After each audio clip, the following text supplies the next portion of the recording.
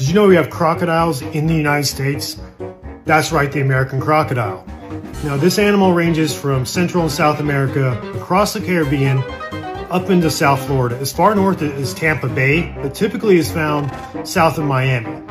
Now, unlike the millions of alligators across the United States, there's only a few thousand American crocodiles anywhere in the world, and only some of those live in South Florida. But it's always been sort of rare there, but it is a native animal, it's not an introduced species.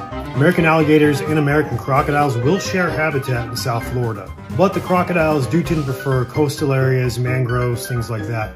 The color is usually different. American alligators tend to be darker, whereas American crocodiles tend to be a sort of gray color, especially when they're dry. Also, the American alligator will have a more broad, rounded snout, whereas the American crocodile will have a more narrow, sort of sharp snout. In fact, Crocodylus acutus is the Latin name,